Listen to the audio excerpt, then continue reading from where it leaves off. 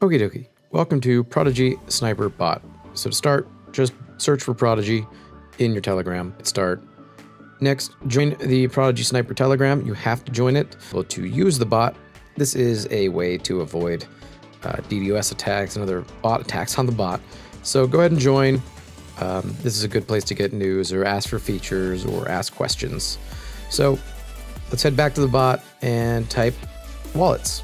First thing you need to do, generate some wallets, right? So let's go ahead and generate a wallet. And there's my wallet. Cool. I have one. Wonderful. Next, you'll see that the wallet is now listed in my wallets. Great. Let's paste in a contract. We'll do the Prodigy bot contract, obviously. So you can see the supply, the market cap, liquidity. You can see the taxes, the buy and sell checkmark simulations are there. So that means that it is relatively safe. You'll see the wallet I'm using and the amount of ETH in it. How many times it's been scanned to the bot is under alpha in the gas cost. You can also see that I only will make some more wallets right now so we can show you how the wallet system works. Okay, so let's go ahead. Hit wallet select to enter the menu. Transfer is how you can transfer native tokens. Private swap is a tumbler and cross-chain bridges. Send ERC20 is how you send tokens. So rather than the native token of the chain that you're messing with. So as you can see, if you hit generate wallet, I just made another one and another one. Great. Now I have a total of 3 wallets. Let's head back over to that. Back to which wallets you want to enable when you turn on multi-wallet. So now I've enabled 2 wallets. Okay, and then I get a current wallet selection and choose use multi-wallet. Great. Now multi-wallet is selected. I can spend amount of ETH, buy a certain percentage of the supply, or spend amount of tokens, buy an amount of tokens. In the extra options, you'll see the anti-MEV option, and you'll see the slippage. Personally, because I'm a psychopath, I usually use unlimited slippage and just use the anti-MEV option. I've never MEV'd with it, no guarantees, but I've never seen it fail. Unlimited.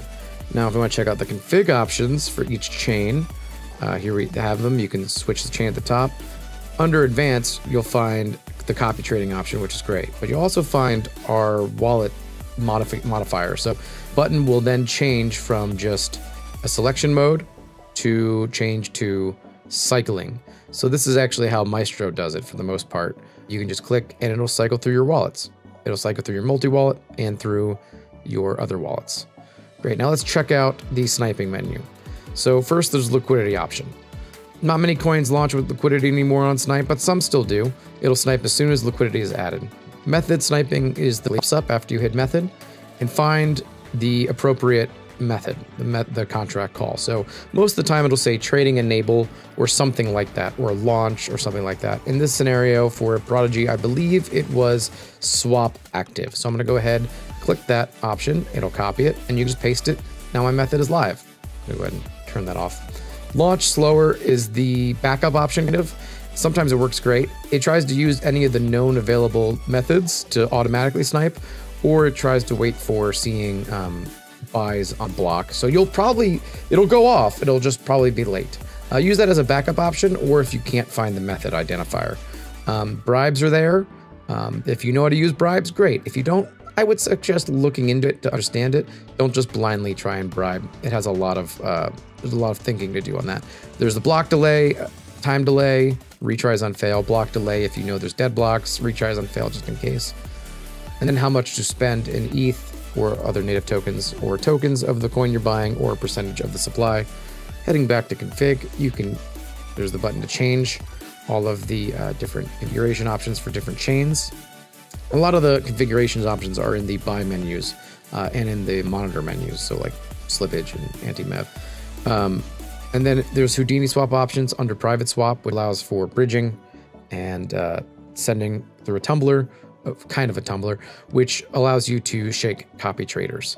Now let's take a look at the actual monitoring menu. So here we have a monitor for Prodigy bot. We added the monitor, and now we have the sell menu where you can sell all, sell 25 percentages, different percentages, sell amount of tokens, a specific percentage, or sell for a specific amount of ETH. can hide that sell. I love the collapsible menus here.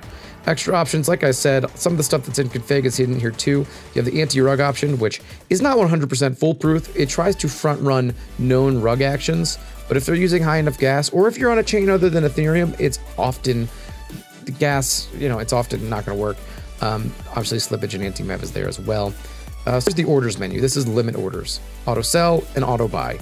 Auto sell for price selling high, and selling for negative, which is a stop loss. So you have limit sells either way, stop loss or taking profit.